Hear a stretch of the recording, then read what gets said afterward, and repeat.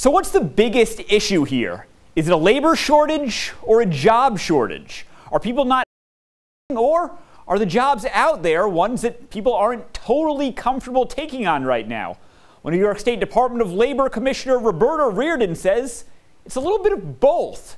Still, she warns that if you're out of work, don't wait too long. First of all, you're going to be in a financial position that won't be advantageous for you, but there are great jobs out there right now. But what does great mean? The commissioner telling us that, yes, she sees plenty of potential workers who aren't comfortable being around other people because of COVID or are having trouble getting reliable care for children and senior citizens, and even some who realize they wanted more in terms of a paycheck or just a career.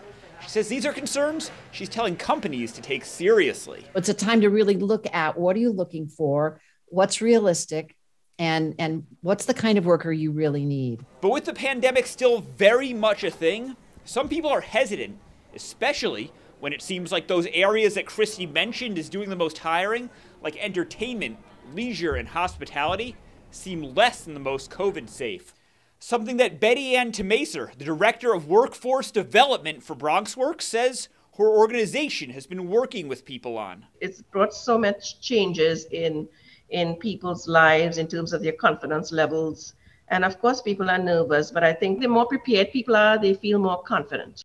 Now, the good news is that both the state and BronxWorks do have services to get people more prepared.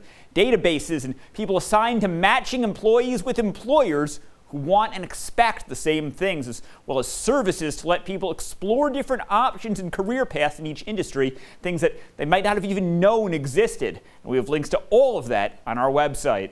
Greg Thompson, News 12.